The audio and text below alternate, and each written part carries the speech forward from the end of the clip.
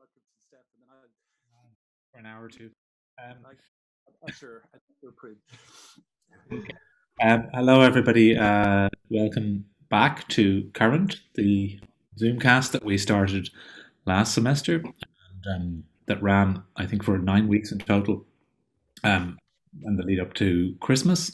We're very happy to be back again this time around, starting in early February, hoping to run certainly in and around the end of April, depending on how things go. And our idea is really the same, to have a range of different kinds of contributors and items. We have set ourselves this broad theme of charting a course, because we found that maybe some of the more resonant items last time around were those that dealt with how people were, I guess, found their way within the discipline of architecture, whether in architectural practice or maybe heading off into related fields of research and work. And then also questions of how it is that we in architecture can find our way in the world, and a world that's increasingly, let's say, by other forces and urgent questions and urgent issues. So that's really what we mean by charting a course. And as last time round, we're also keen that we have a lot of student involvement and student-led strands and initiatives, and also that, of course, we will have contributions from across all the schools in Ireland. But to kick things off, we have a new initiative, although it's arising a little bit from some of the items on favourite books that we ran last time round. But we're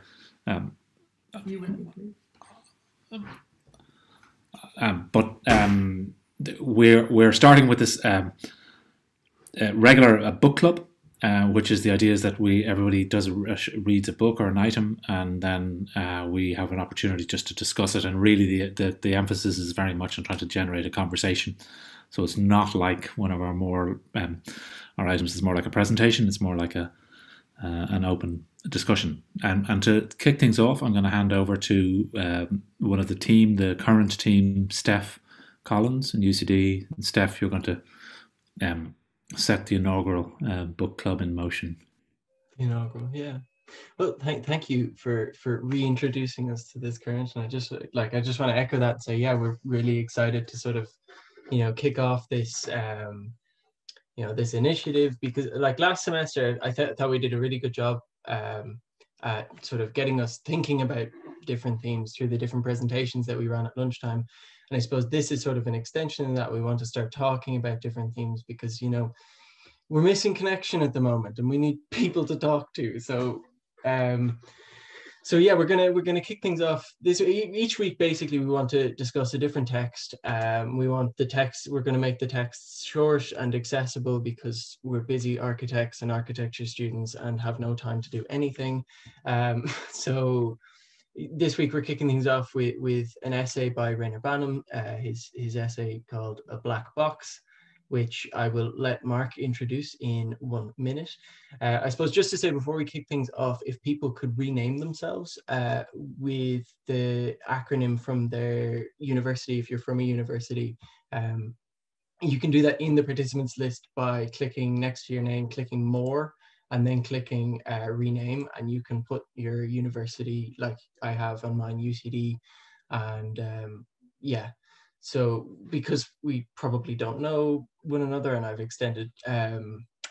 extended invitations to different universities because we want to have this cross-discipline thing going on. But yes, so yes, welcome everybody, and I'm going to hand over to Mark so he can introduce us to the text, and then we can kick off a discussion.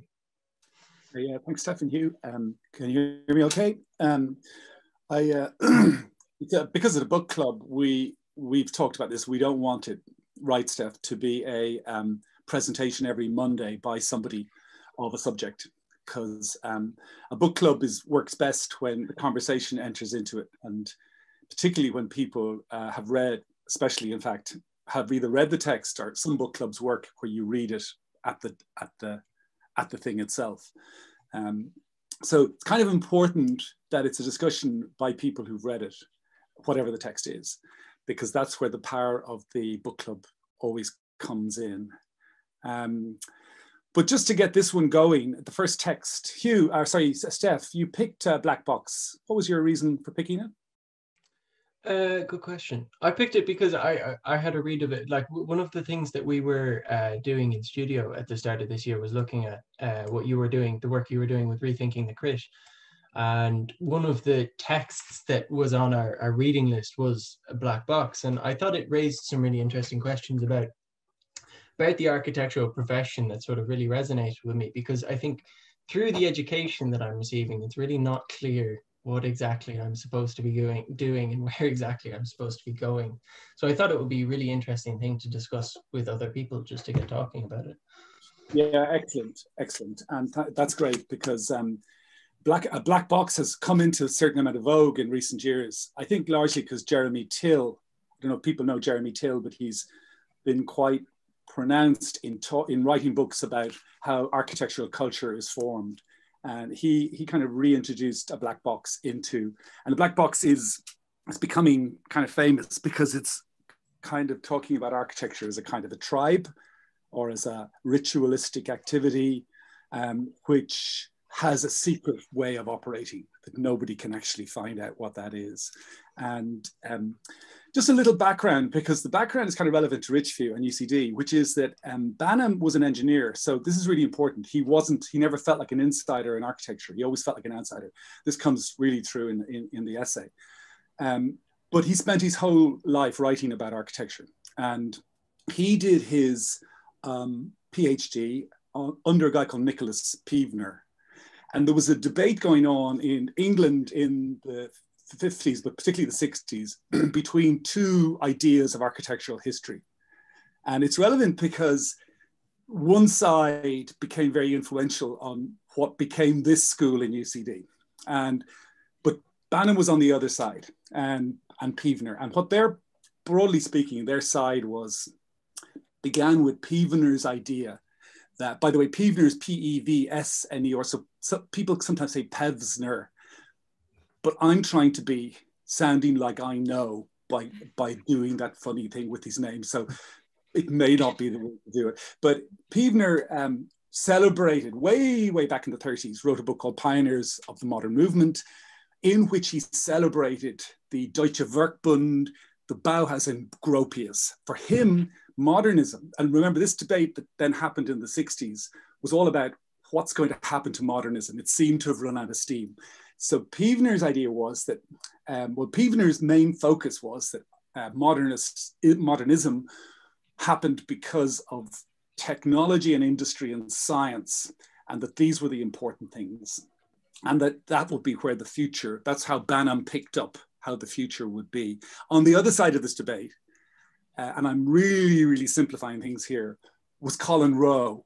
And his idea was that actually, it's not really about technology. It was all about certain timeless principles of proportion and palladio and so on. And that architectural modernism was really a continuation of ancient, the basics of eternal design. Now I'm really making a simplification here, but people who ended up, UCD went into a crisis in the 60s and was kind of run by this group who came from London during the 70s. By the 80s, 70s and 80s, and by the end of the 80s, a certain group who had been students in London and came to prominence in UCD. And they were very much in this Colin Rowe camp. And also Aldo Rossi was important. His idea of the city as this kind of collection of archetypes and types and so forth. Broadly speaking, an anti-technological position, of what you might call an historicist or aesthetic position. Banham, on the other hand, following that other technological line, published his PhD, which he'd done under Pevener, which became Theory and Design in the First Machine Age. And in it, he said the way forward for architecture was to look back to the futurists and look at their embracing of the machine and technology. And he saw the future being to do with real science, not just the symbol of science. He accuses Corbusier of using machine as just as an aesthetic, using it as a symbol. He wanted to follow instead people like Buckminster Fuller. And later he became champions of people like Archie Graham and the Smithsons, because he wanted he saw the future of architecture and in Team 10 and so forth as being much more based on science, whether the social sciences or technology, and less to do with history and aesthetics. That's really crude reduction of that whole thing. But it remains relevant because UCD is very much under the sway still of that wing of that debate. So this essay, and again, I'm probably going to go on for a little bit too long, but I'll try and wind up and just introduce the essay. It was actually written at the very end of Banham's career. In fact, published 2 years after he died in the New Statesman. And in it, he's kind of given up trying to figure out what architects do. And he kind of goes, we really don't know what it is, because it's just like a black box. We know what it produces, but we've no idea what's inside it. But it's got something to do with, he begins by going, well, you know, it's really nothing to do with good design or even the design of buildings. I think that's a brilliant beginning. It's a real attention grabber. You know, whatever the architecture is, it's not about building design. It's actually about a type of drawing invented in Italy in the early 15th century. And he uses Christopher Alexander's pattern, you know, that thing where Christopher Alexander has these books where he goes, if you design a square and it looks like this, then it should work. And if it doesn't, if you don't, or the window seat should be like this. And you put all these patterns together, you get good architecture. And Banham says, this is the kind of thing that architects are socialized into when they're in the tribal longhouse of the architectural school studio. And the ritual of the crit is where this socialization takes place. And it's got nothing to do with good design, because lots of things that are purely architectural are really bad designs, and lots of really good designs are not architecture. He wants to get rid of all of those things that architects want to claim as architectural, like grain silos and biplanes and, you know, igloos and so on. And, you know, architecture is just this practice that began in the Mediterranean basin, and it's a series of arguments about drawing. And he calls it a pattern, like the meta pattern is this disegno. And he ends the essay by going, architects are threatened by computers. This was way back when this was written in the 88, because computers threaten to show up the fact that architects really have nothing to offer because everything can be done by machines. And that he has a good swipe at Frampton when he goes, you know, the resistance of drawing to the computer is this kind of cant of some kind of heroic resistance. And that he goes, well, unless architects reveal what's in their black box, then most people will just have the suspicion that there's nothing there at all. It's just a bag of tricks, which actually has nothing in it. So it's that's the kind of general background to Banham and to that debate and to the essay.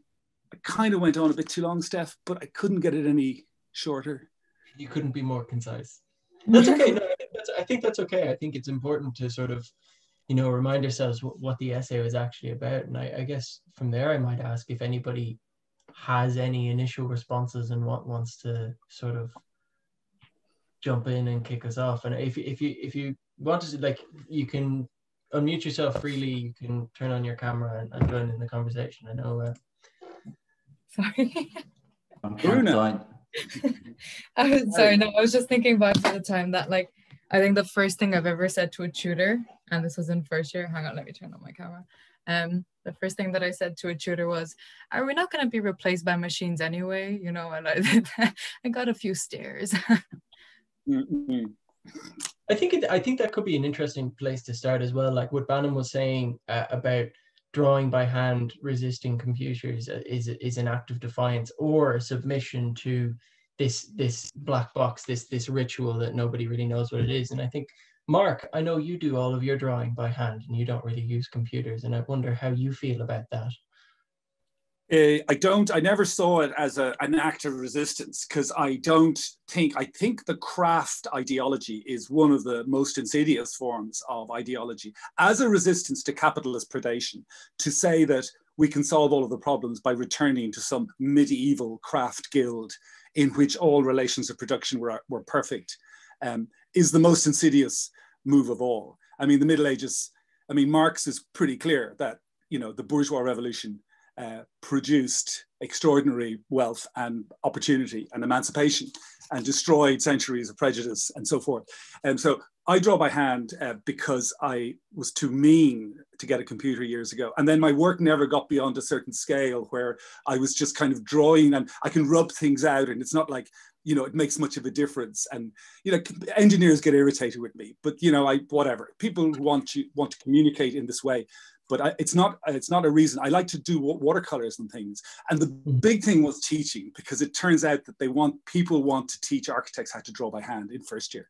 So it turned out that I still had the skill that could be, I won't say leveraged, because that would suggest that I'd actually made any money out of this, but you know what I mean, that it was some kind of useful skill for educational purposes. Yeah, I think that kind of approaches some of the questions that Banham was raising about, like, what actually is architecture, and he's almost highlighting the fact that there's a crisis at the moment where architecture doesn't know how to define it. And I know this essay was published in 1996 or whenever, but like I think a lot of that is even more relevant today, because certainly from my perspective, it feels like our education is really technology centered and focused on like the engineering, the practicality side of things, whereas it feels like, you know, architects aren't the best at doing that job. Like, there are people that are specialized in that, like the idea of creating space and structure, like that's something that engineers do. So I mean, like, yes, it's important for us to know it, but then it's like, why is it important for us to know it? So we can communicate with the people who do our jobs better. Like, what in fact is the job of the architect? And I think it's something that Banham's really questioning, and I think it's a really important question that we should approach as well. I don't know if anybody has thoughts on that. Yeah, I think first of all, Mark, well done on the synopsis there of the situation in UCD in the late 70s, early 80s. It was a product of that. I didn't realize, I'd never really seen it in such stark terms, but makes a lot of sense now that you mention it. But I do think one thing that I used to be I used to be very much more interested in reading Banham. I used to live in America. I lived there for a while, and I always felt that, you know, somehow as I did, when you live in New York, somehow the American the modern experience, the latest debates about architecture somehow break down between what's happening in New York and what's happening in Los Angeles. And I think that Banham was very much playing into that kind of debate. And it strikes me, since I've come back and to live in Ireland, that it strikes me that there is some sort of flaw in Banham's presumptions, and maybe the Colin Rowe presumptions as well, that somehow they always accept as the starting point that the Anglo-Saxon tradition of architecture in the late 20th century is the one that counts, or is the dominant one. And I'm not sure his analysis applies if we start looking at, you know, at work elsewhere. That even when he talks about sort of the definition of architecture, I just sort of feel, well, like if you look at it from a separate perspective, perhaps Japanese perspective, your answer might be ma, but it never comes into his discussion. So that when he's sort of saying, oh, there's a crisis or there's a problem, or say with Baroque architecture, he chooses Wren and Hawksmoor, but never starts off with the position of saying, well, were either of them Baroque? And I find that I find it interesting. I really do find it. I find it interesting that there is.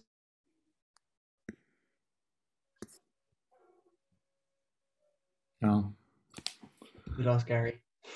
just at that critical moment. Oh no. Anyone else? What he's Unpredictable. Gary's disconnected there.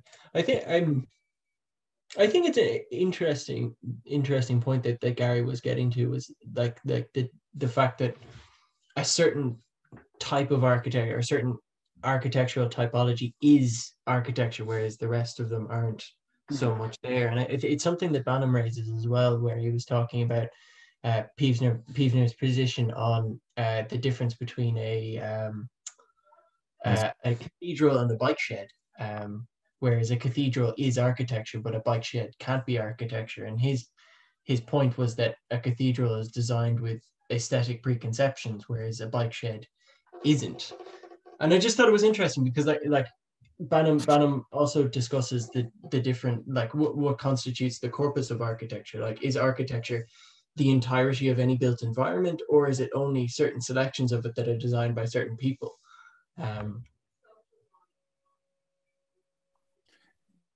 Anyone on this? Because I've definitely got something to say, but I'd love to hear somebody else.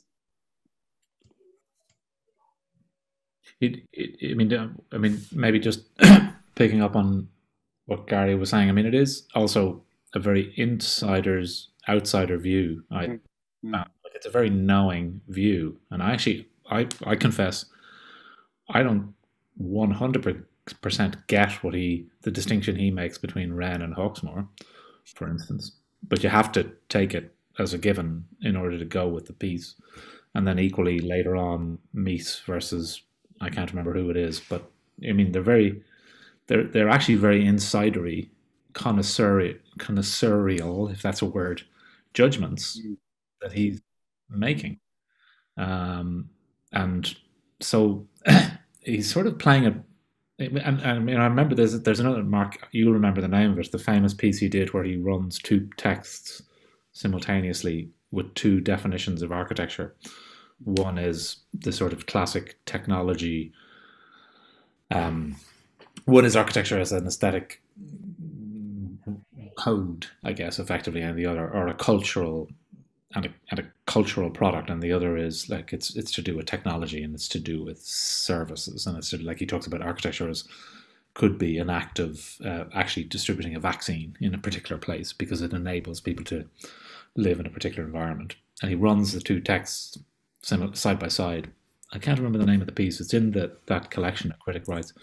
I know it, yeah.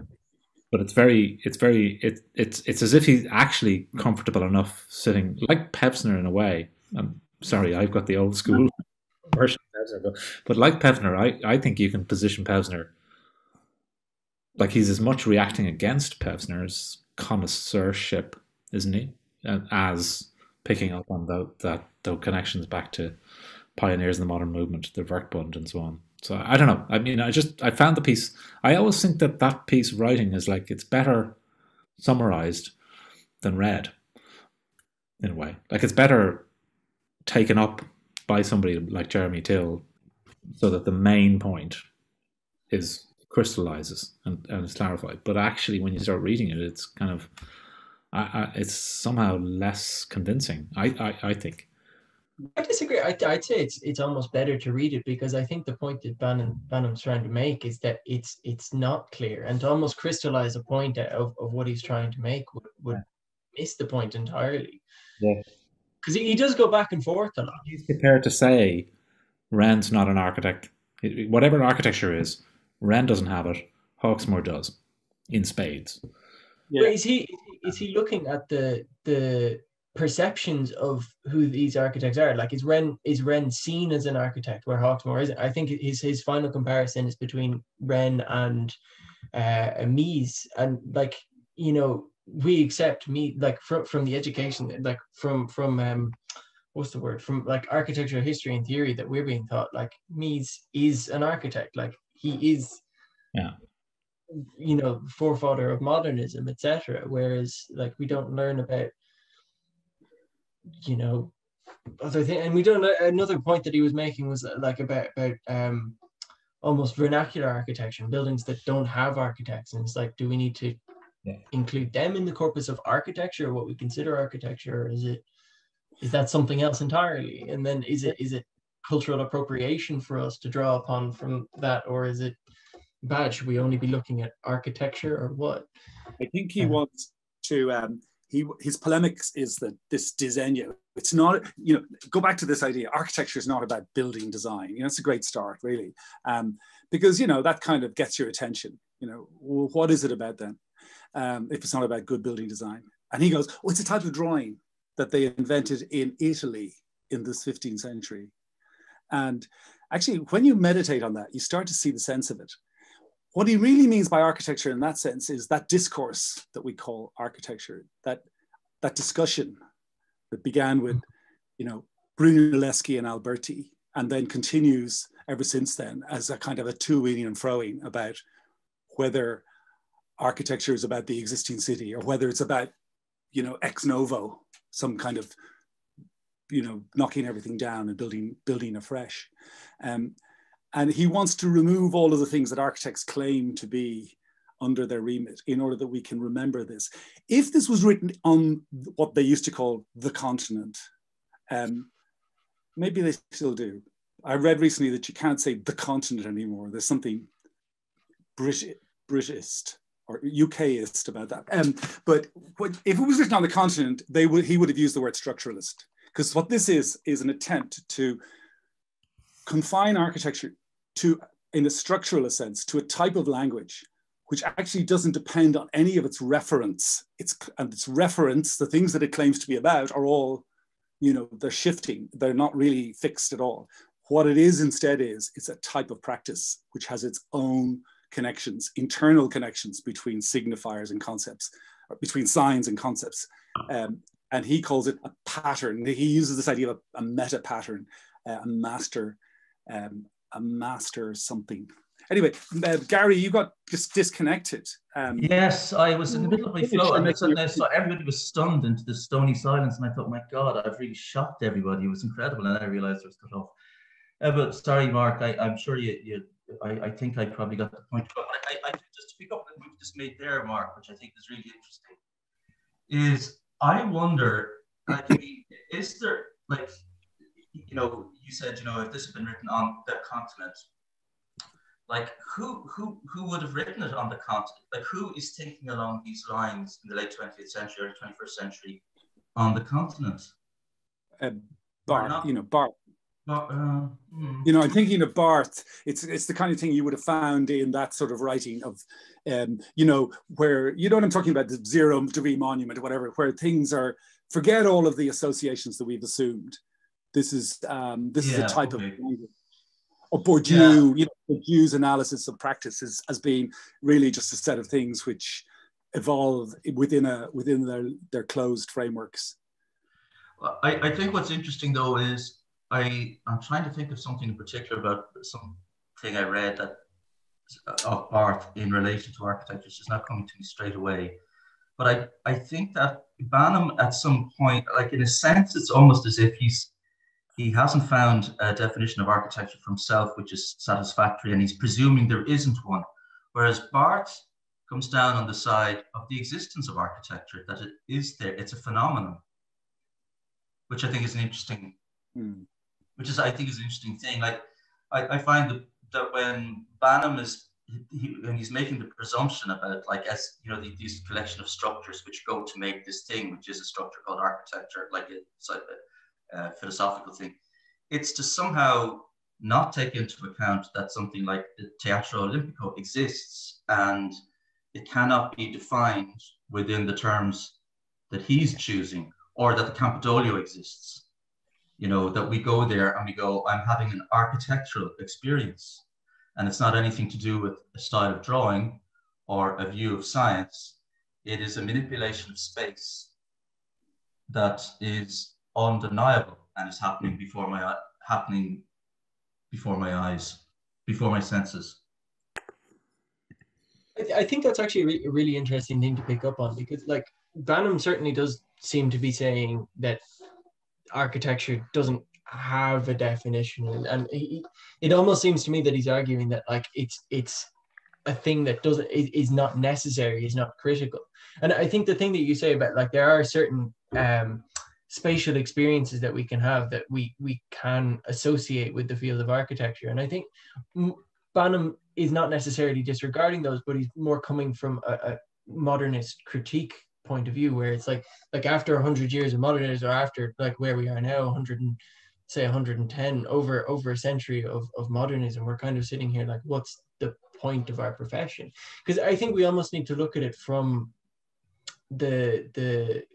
through the lens of what's actually happening at the moment in architecture, rather than boiling it down to abstract what is architecture. It's like, well, how does this apply to our current modes of practice? How does this apply to our current modes of teaching?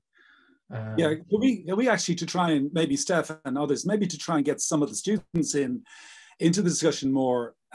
If people have read this, what do they feel about this idea of the tribal longhouse, the idea of socialization? He quotes James Abercrombie as saying that architecture socialized into, he tells the joke about the person bleeding to death on the street, and the doctor is trying to ask, has anyone got a pencil to make a tourniquet to stop the bleeding? And an architect goes, will a 2B do?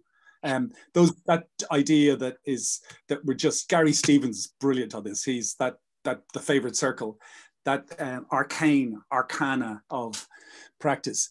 What about, this thing that students come in? I see it all the time, and they don't have a clue what the architects are on about. These tutors of theirs. Does anyone read this and felt that it spoke to them from that point of view?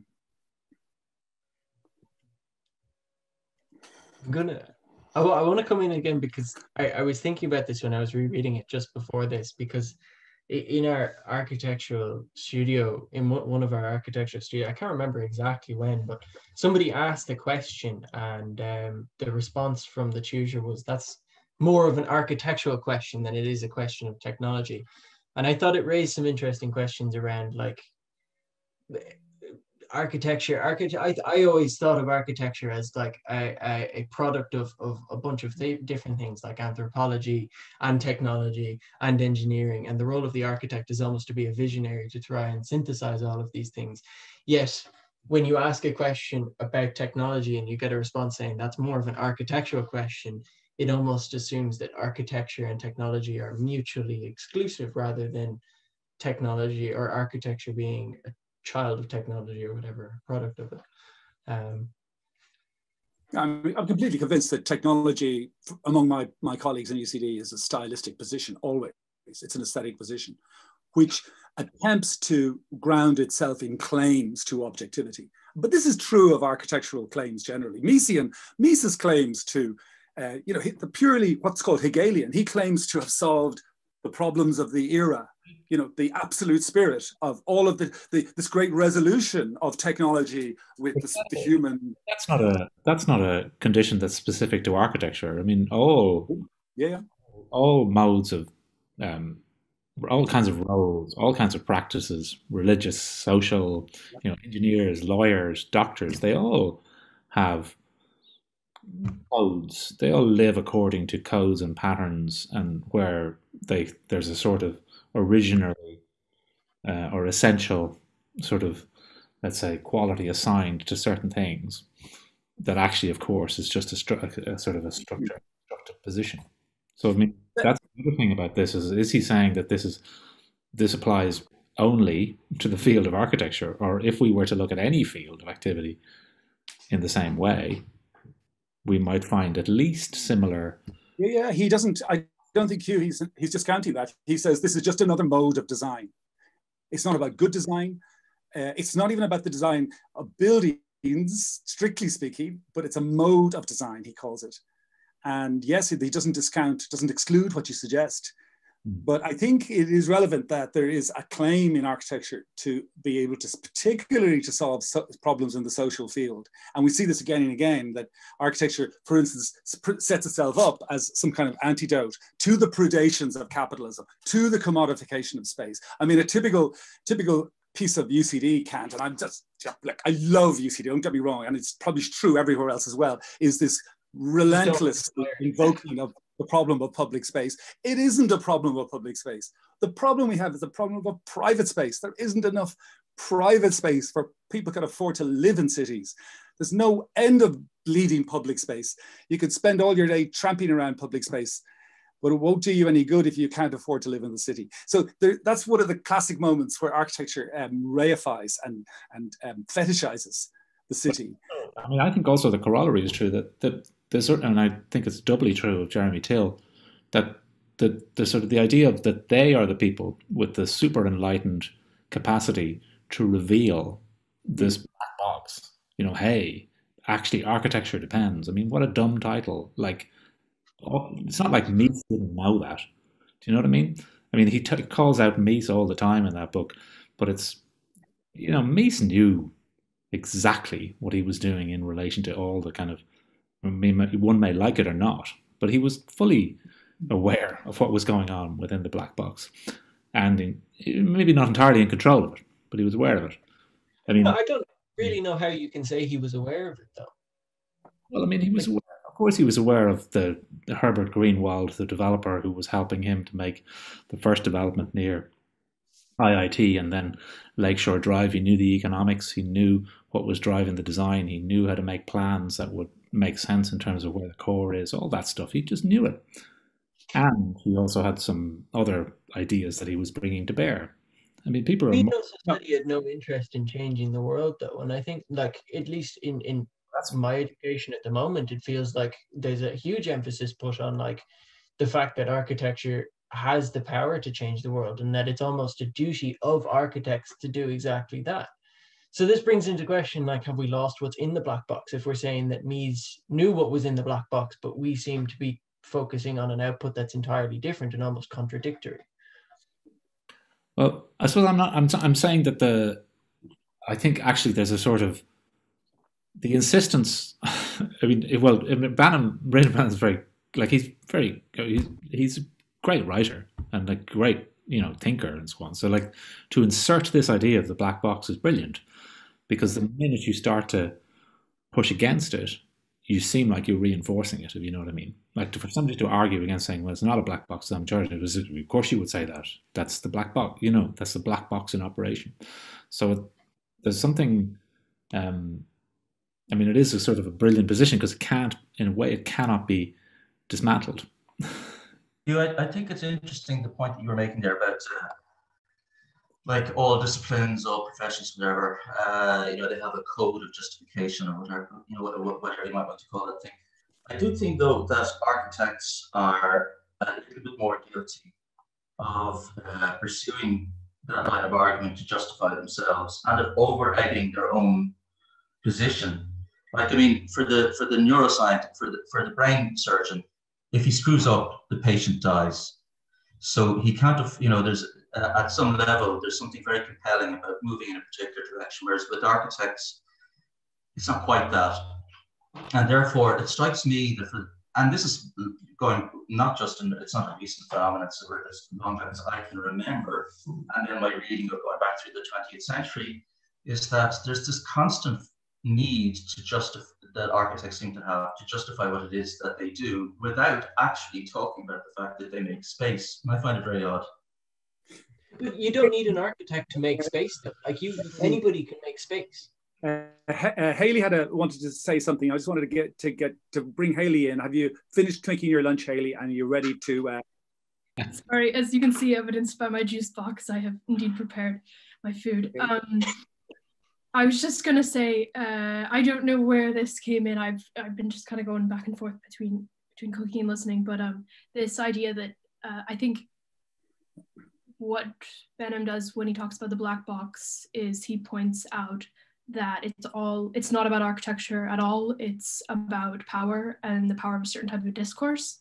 I don't think the question, like, I think architects could talk all day about what architecture is, and like, it would be interesting and we could debate it, but I think kind of his important conclusion here is that we have the specific way of talking about and teaching architecture, and there's a reason. Well, maybe he doesn't get to a reason for it, but at least it has certain effects, and I think this idea, at least just thinking about it, kind of my immediate reaction is that I think, as Hugh may have pointed out, that it has the effect of making it quite exclusive and setting up this power dynamic between, at least in the architecture studio, between tutor and student, this idea that architecture is this thing you can't quite define, and this special thing is also going to happen in the studio by which that secret knowledge will be transmitted.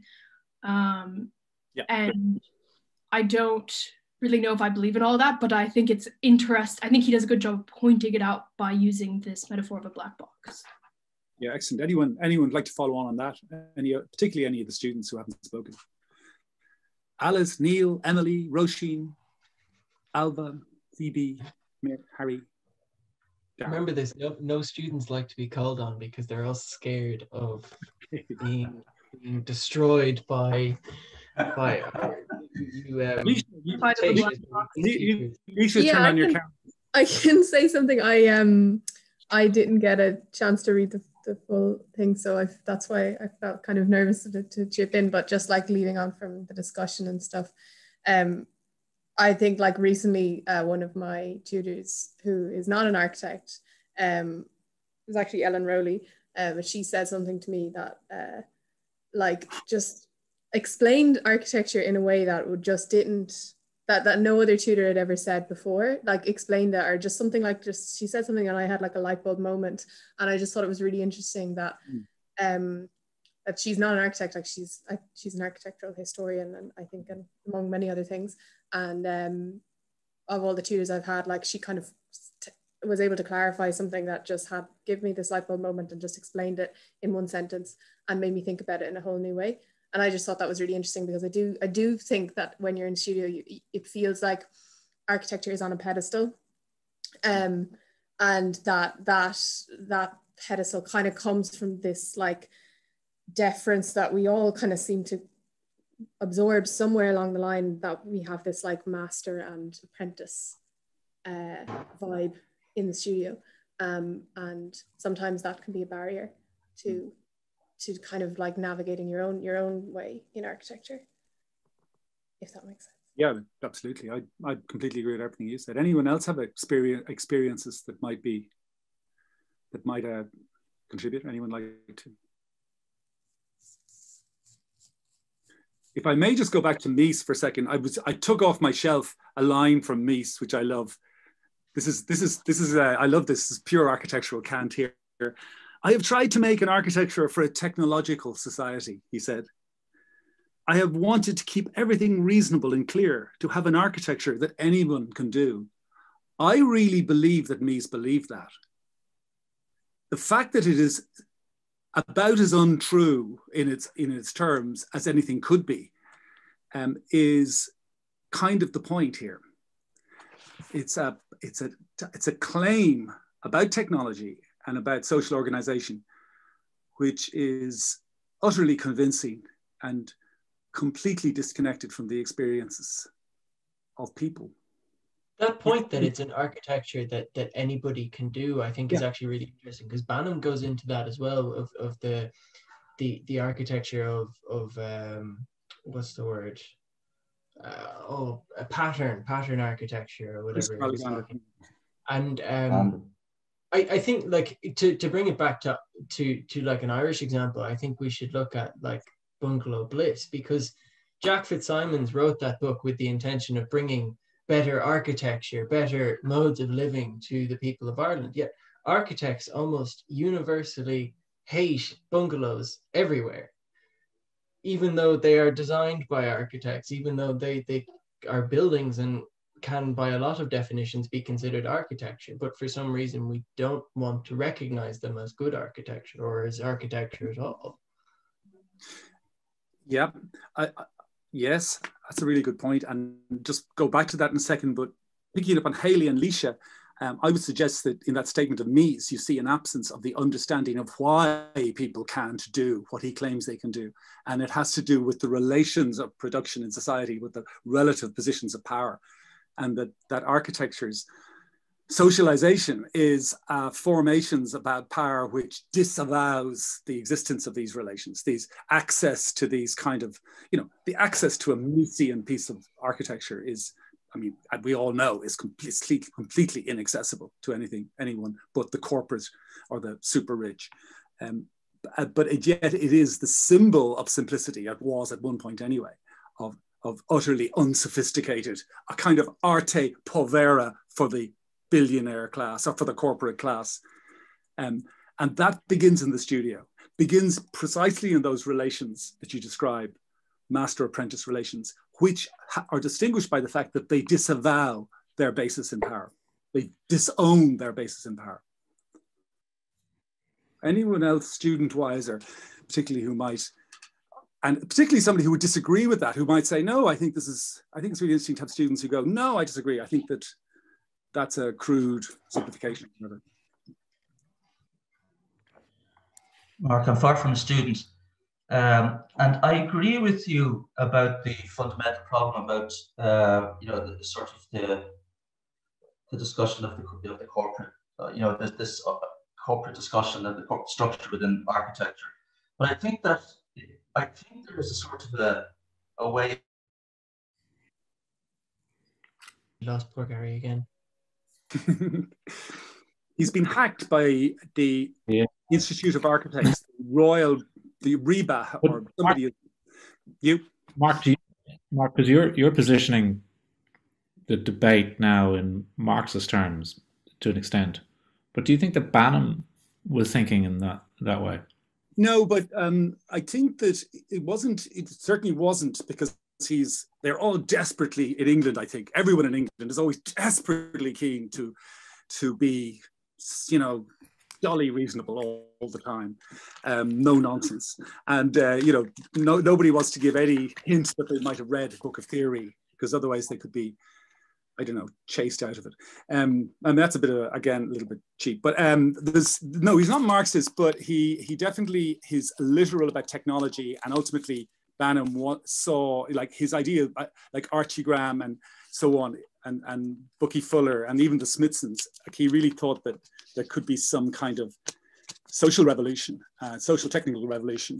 Cedric Price, that kind of stuff. That there would be a popular, accessible. I mean, everyone's trying for this, including Mies. It's not to say that there's bad faith here. It's to say that the modo architectorum, this is the term he uses, is distinct from this. I do feel Banham really believed in the possibilities of a futurism. And in this essay, he's kind of giving up and going, look, I throw in my hat here, or I throw in whatever the expression. The Marxist thing for me just goes without saying. It's just the social relations that underlie things, that once we take them out of it, once we take out of the access to wealth, the actually existing access to wealth, then all arguments then have to be seen like in that context. Any other students, by the way? Just love to hear students. Thank you, Leisha and Haley. Anyone else? Or maybe more from Leisha and Haley? Or Seth? Maruna, you're going to unmute. No. Yeah, yes. But, okay, so I have like an idea in mind, but I don't know how to formulate it properly. I personally kind of disagree with now maybe like it was in the past with the master-student relationship, I don't okay, like you guys are all saying, I also haven't read the book, so I don't really feel that qualified to comment or anything, but I feel like, do you all think that master-student relationship still exists? I think it wants to exist, but is also wanting to not exist, because consciously everybody is saying that it's a bad thing, and I know, at least in our experience, like a lot of our tutors almost want to reject that idea of the master-student relationship. But then to me that feels like the entire education is falling apart then, because it's like when you recognize how subjective it is, and how subjective this teaching of architecture is, then you realize that doing it in the studio is almost a fruitless endeavor. So I feel like it wants to not exist, but it also wants to exist, and there's a conflict almost in the formation of this master-student dynamic. I kind of think it depends on perspective as well. I don't know, you can see it. I feel like people can see it. Oh, these guys are gods, there are gods, they're teaching us our future and all that. But you can also see it as these are human beings, they're just like me, they're just passing down their knowledge, and therefore they're teacher rather than master. The difference, Maruna, I firmly believe in Bourdieu's analysis of all teaching depends upon pedagogic authority, what he calls pedagogic authority. And that precisely is power given by the state to decide on people's futures in material terms. And in architecture, it's very vivid. You get judgments passed on your work by people who have the power collectively, no one individual maybe, to determine your future economically. your ability to call yourself an architect. And this pedagogic authority actually is the reason you're here. Like if none of your tutors had it, you wouldn't turn up. You go somewhere where they were because you want this thing that you're getting in any school. And if any teacher says to you, I don't have that authority, I'm one of you, then that whole thing falls apart. It all depends on that authority. The thing is to acknowledge it and not to pretend that it doesn't exist.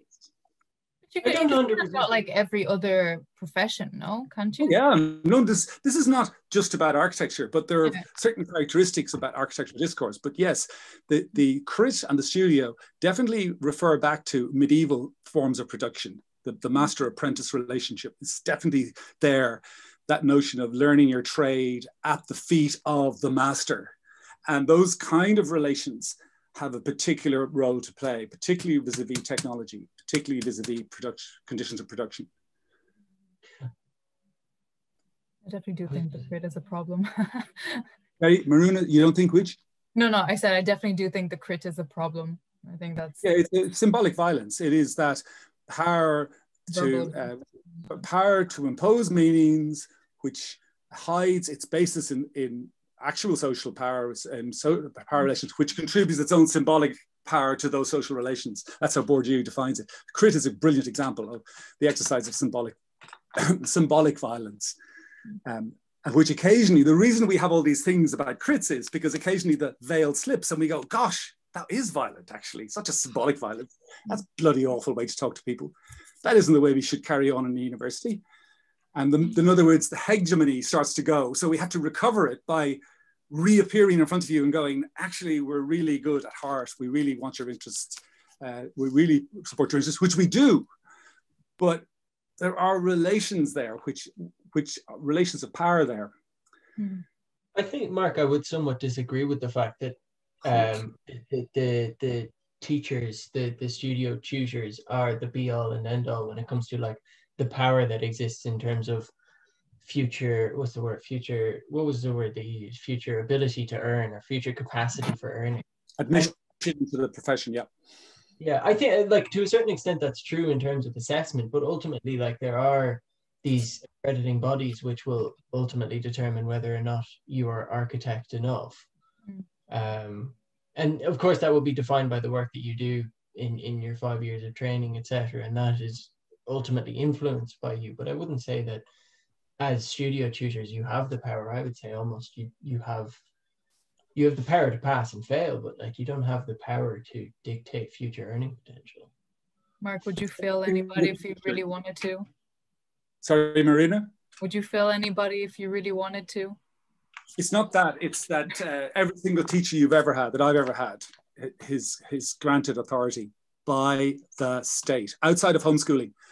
And this is the thing that we have to keep referring back to. What is this thing? What is the role of the state in ascribing this power?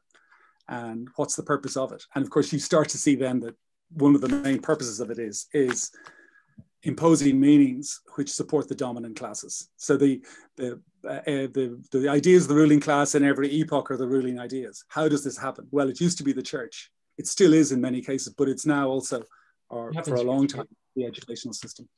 Yeah. We do wonderful things in education, but we are also imposing meanings which tend to reproduce the dominant power relations. Steph, you were going to say? Somebody else was about to jump in there. Right. I was just going to say, so like in terms of pedagogic authority, do we ever, if education is a lifelong thing, then do we ever get to a point where it's like, okay, you're free now, you are the master. Brilliant. No state anymore. Like where is the end? That's a brilliant way of unplugging the whole Bourdieusian analysis in a really interesting way. And I never even thought of that before. You know, what point do you become emancipated, liberated by this? There's a question. Sorry, if I could just jump in there and what Leisha said, I completely agree. And to a certain extent, I believe that the student has more power than the lecturer or tutor in what you say in certain ways. Like, of course, you know, what you were saying, I completely agree with that. But I do think the student holds a certain amount of power for their own learning too. So, yeah. A bit more, Phoebe? Could you say a good example of what you mean, or do you want to? Or I mean, it's how you interpret things. You're given a brief to do a project, but you can completely interpret that your own way. You know, you don't have to just follow it in set terms. Like, there is a freedom to it as well, and it's up to the student to kind of, I don't know, allow themselves explore that and not just say, oh, but I'll be marked down because of this. If I do my own thing, I'll be marked down. I think there's a freedom to it that allows the student to control and have the power to. I think that take on it is really interesting, but I think that like, it sounds to me, and I hope you don't take this the wrong way, but it sounds to me like you seem to have always had like a good level of confidence in what you're doing, and maybe like crits or things or feedback hasn't affected you in some way that might like bring you down or make it negative or make you doubt yourself. And like, I guess, like, do you have, like, could you elaborate a bit more on that? Like, do you think I'd like to jump in and just say that I'm only a first year student, and like, we've only just gone through the continuous assessment and the whole process of all that, so I haven't really got to that stage of it yet. And of course, like, there's going to be comments that will bring you down and kind of make you think a lot more, but just as a brief general kind of outlook on things, I think it's up to a student to kind of control how they learn in a way, if that makes sense. Okay, yeah. I don't know if I'm phrasing that properly. No, totally. I think that's really interesting that you say that as a first year, because like I'm only a second year, and I actually share a lot of what you feel, because like, to a certain extent, it does feel like the what's the word, like what Mark was saying, that that teachers have power. And I think that's something that we've been indoctrinated through 13 years of formal education, that like, you are a student, there is a teacher, the teacher has the information, you want the information, and there is that power dynamic that exists. But if you can recognize that exists and almost consciously reject it and say that you have the power and can convince yourself thus, then you will have the power, you know? And I think to add on that as well, there's something on the student side that gives them power, and that is the power of collection, and the fact that like, there are more students than teachers. So if you have an entire class of students that recognize that exact point that you're making, that the students have the will. And Steph, do you know that in 1968, and Hugh, are you listening to this? I'm sure you know it already, but they kicked out the professor in 1968. The students ganged up and got the professor booted out because he wasn't doing a good job. Isn't that right, Hugh? Well, actually, funnily enough, I have to go right now. So I'll take that as my cue, Mark. That's fine. Well, just following Steph's point, the students have massive power. Yeah, absolutely. And that's also saying, if your teachers have power, it's because you give it to them. They only have power because you give it to them. See you, Hugh. And they only, it's a two-way relationship power, but not in the, I mean, this is a bit technical, not in the Foucauldian sense that all relationships are power relations. Everything is just some, random relationship. No, there are dominant interests. That's the thing to remember. And in most places, the state is the representative of those dominant interests. And I know, Steph, you're on to the point, and I don't want to exclude it. If you extrapolate this to architecture generally, the big issue is, to what extent is architecture critical of the relations of production that dominate our society? To what extent can it be autonomous? Can architecture actually stop being just in the service of capital or the ruling class and become a critical force? Well, obviously it can be, but how would that criticality manifest itself? Well, clearly, precisely as you say, Phoebe, in realizing your own power as a student, to begin your education by insisting on your own autonomy, your own critical distance from those people who are put up there to tell you what's right and what's wrong. Us. I would dare to say almost that the criticality of architecture exists without the architect. So like the idea of like Gary was saying earlier about the creation of space, and that's what architects exist for. And I think, anybody can create space. It's not hard to create structure. Like the trabeated system of structure of column and beam is not something you need a degree in architecture to understand. It's something that you could go out to your back garden and do, and it's something that humans have been doing for thousands of years. So like, what's the need to do this 5 years of institutional training to do that? Because it's the simple answer, Steph, is the vast majority of the people in the world are struggling day to day to provide the subsistence.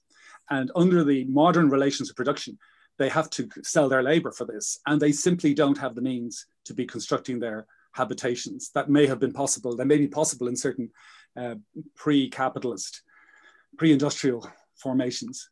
It's simply not possible for most people to be building their own houses. I mean, the Irish countryside that you mentioned is a classic example where that is possible because of certain conditions. So does that mean that the very existence of the profession then is kind of in contradiction to like its professions of engendering freedom and everything? Like, you know, if these people are oppressed and if they need us to build shelter for them or to provide or to design the environment, like, are they really like able to exercise control over their environment at all then? Are they free at all? That's, you know, Alicia, you know, the whole debate around co-housing and self-build. Walter Siegel is one stream, co-housing, and you know that all of those debates, they do engage that very important point about the agency of people assembled, for example, those kind of new people looking at architecture. You know, that's not a new thing, actually, architecture without architects. But you know, broadly speaking, most people are trying to survive. Most people are working people, and it's not within their means for time reasons as much as anything else to be making their own houses. And I think for us to focus on that as architects is very often to create a kind of bit like Haley, you know, the problem with anarchism as an alternative to the capitalist. You know, it doesn't give people a way to imagine other ways of organization that's practicable. I think to Leisha's point though, like if we see ourselves like as a profession, if we see architecture as the liberators, almost like we're the people that can provide shelter that is suited to one's needs or something like that, does that not create another power dynamic in and of itself? Like we all of a sudden have the power as architects over the individual inhabitants of space. Yeah, it's not power that's the problem. It's the ownership of the means of production by one class as opposed to the others. So we don't, as progressives, we're all, I presume at this stage, all Marxist progressives here, revolutionary socialists, Gary, everyone. Hugh is gone, so we can all talk freely among each other. As revolutionary socialists, if the dominant force in society was egalitarian, we would entirely support it. You know, but we recognize that there are needs of forms, of social forms. You know, just look at what happened in America a month ago. Just if you really think that it's great that everything just decided by whoever happens to turn up and shout the loudest, you know, there's power. It's just a question of how that power is used, in whose interest, which class is exercising. To your point then, why is the social question not addressed in architectural education? Why is it given lip service? Because of fetishization of the city. The idea of the city, that's one of the reasons, is as a timeless product. Like the Christopher Alexander pattern idea that the city is somehow or other a collection of more or less ideal arrangements of spaces and objects. And to remove from that the driving force of production, the idea that these things happen because of the drive, what produces the city is the drive towards production, and therefore all of the relations of production which go with that.